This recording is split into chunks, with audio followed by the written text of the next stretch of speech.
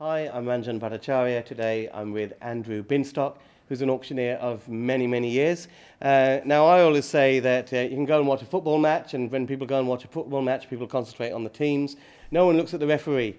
And Andrew Binstock is a referee of property. How many properties have you bought and sold or transacted with over the years? I would imagine at least 10,000. At least 10,000 over how many years? So I started auctioning in 2006, so we're now in year 11 of me on the rostrum, and over that time I must have conducted around 150 auctions. So.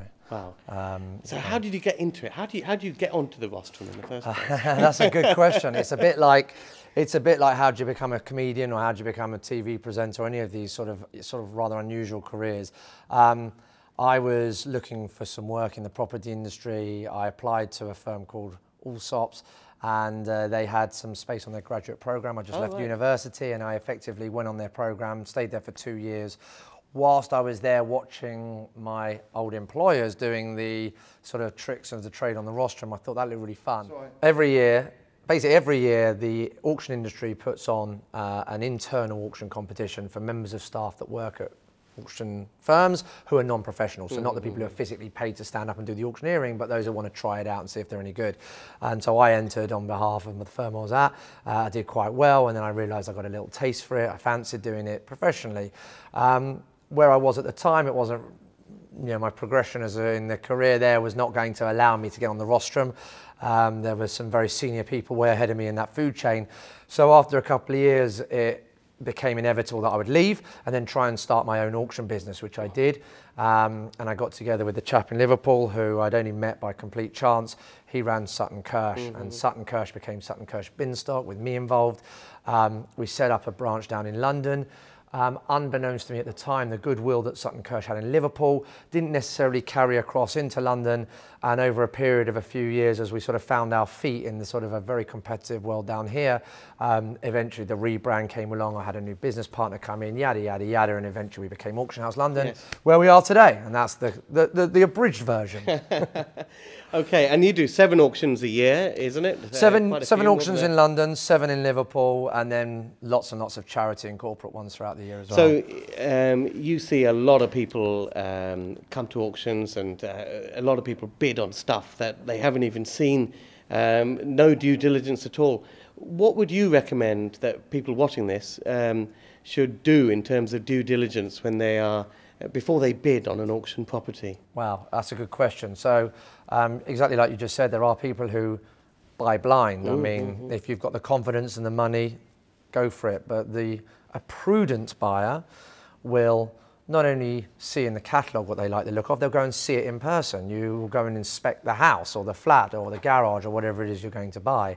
Once you've seen it, you like the look of it, it still ticks the boxes, then of course you have access to a legal pack.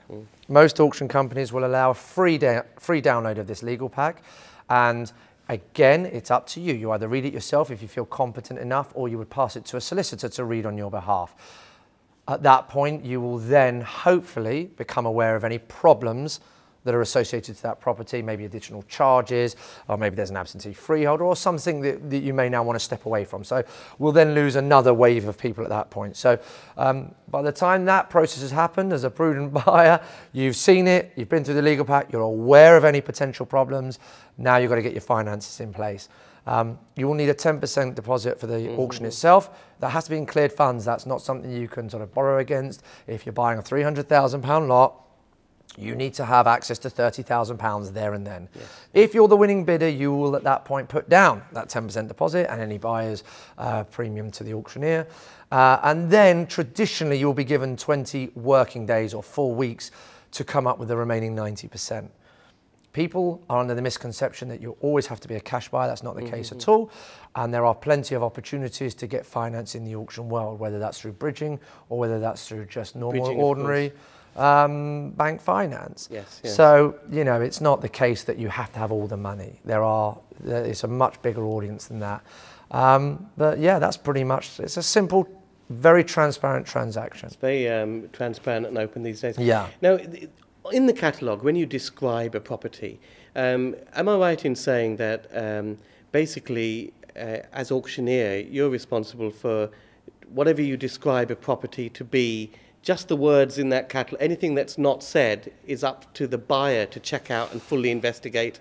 So that's why you just say 3 rooms. You know, yes and no, yes and no. It's up to the buyer to check out everything.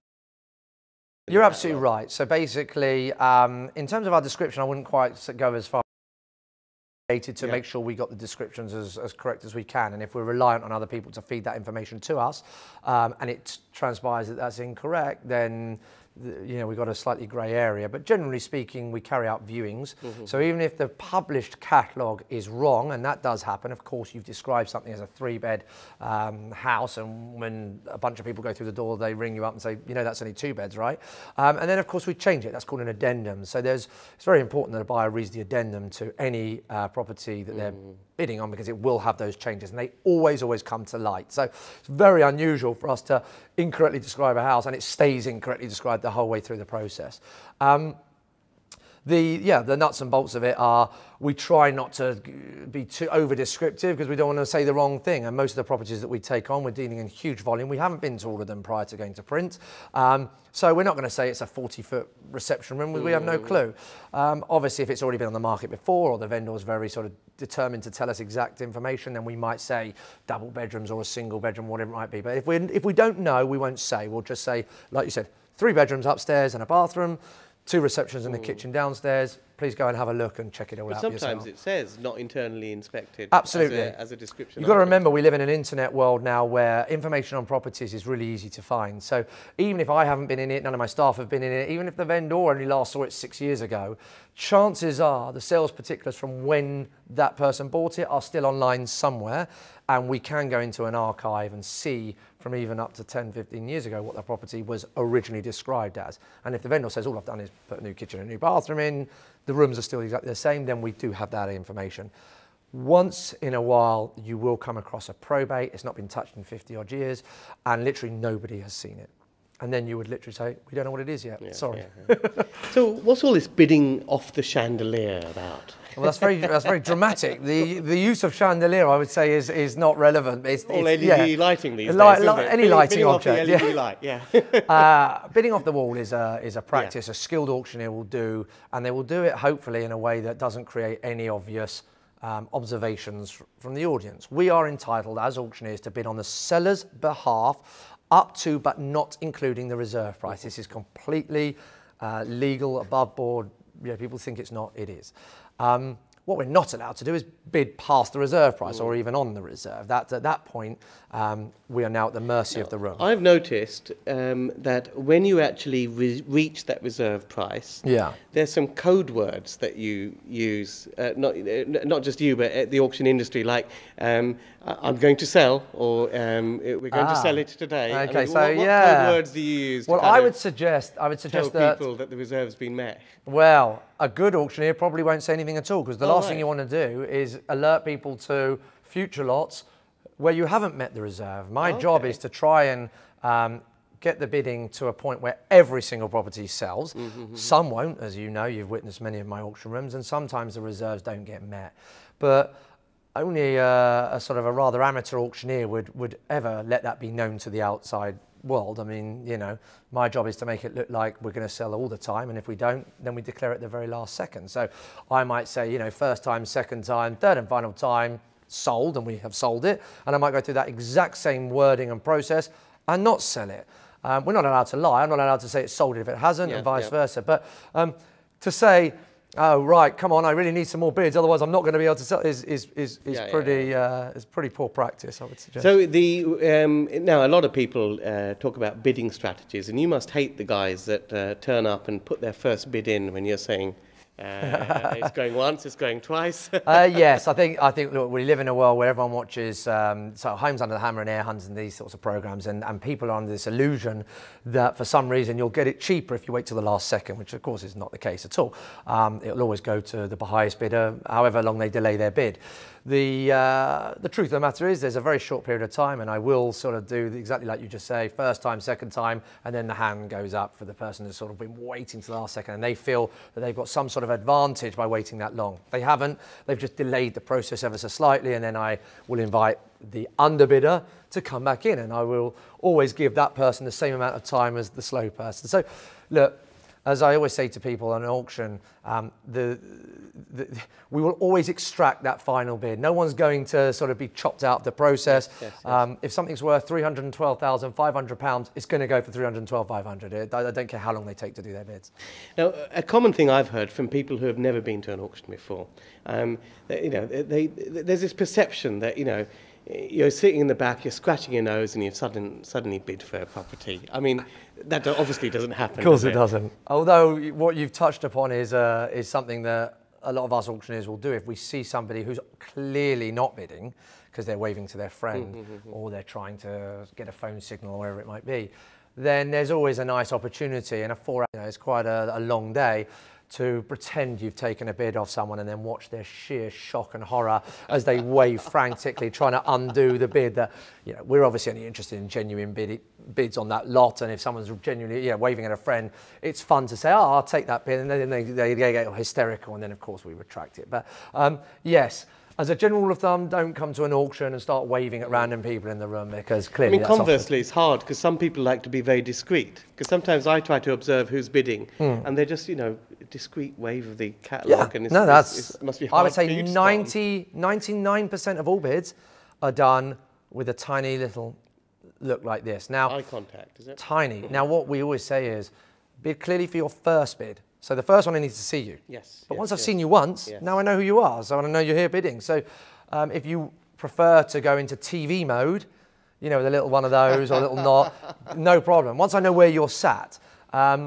But obviously, don't make your first bid that, because chances are you're not going to get seen, and then don't come complaining if the auctioneer didn't see you. Hopefully there's 400 or 500 people in the room, and there's only one of us. Even with some bid spotters, it's hard to see the tiny little one of them, Now, finally, what's been out of the last 12 months, what's been the sort of standout entry in your catalogue that you wish you'd been in the room on and bid on yourself? Because it's such a mega deal. Well, let's just put it out there. I would never, ever buy or bid on anything in my own auction room. I would say the sexiest lot we've ever had happened to be in the summer of this year, which was a probate house in St John's Wood, which we sold for £3.25 million, which is still a record for under the hammer price.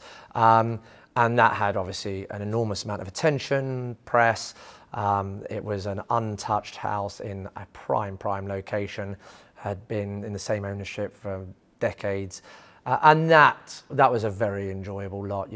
That was a real standout from a typical auction instruction. But we sold bits of grass for £1 before, so we have everything. It would take me a long time to go through every single interesting lot we've had. But it's interesting what people are selling in your sale as well. Airspace and also mud below the ground. Correct. So this is really common now. Freeholders have now latched onto the fact that there's value in the air above their buildings and in the gravel below. Britain's an island with a finite amount of space, and people are now tapping into this concept that there's development below and above. And some smart guys out there are making a lot of money in selling those spaces. And there was this consultation paper earlier this year about making upward development one floor part of permitted development. They haven't reported back yet, but if that reports back positively next year, that will be a bit of a gold rush. It will. There'll be all sorts of people suddenly realising that they've got value in that space, and we've seen lots of office to resi permitted development schemes, and people just try. Look, property is obviously one of those industries where lots of people see it as quite an easy industry to sort of get into, and events like this educate people who might not want to be doctors, but you can earn good money in property, and in seeing that little angle and just working out something that somebody else might not have spotted, that's how people do well in it. And I guess roof spaces and basements is typical of that. That's what it's going to all be about. Listen, Andrew, thanks very much. Andrew's going to be giving a full talk here tonight at the Baker Street Property Meet. You can catch Andrew at Auction House London property auctions. We also do a networking event at Auction House London Sales, which is the Property Coffee Morning. You can find out about that at propertycoffeemorning.com, and come and join us. Come and join Andrew at one of the forthcoming auction houses. December the 13th is our last one this year, so come to that one. Okay, speak to you soon. Bye for now.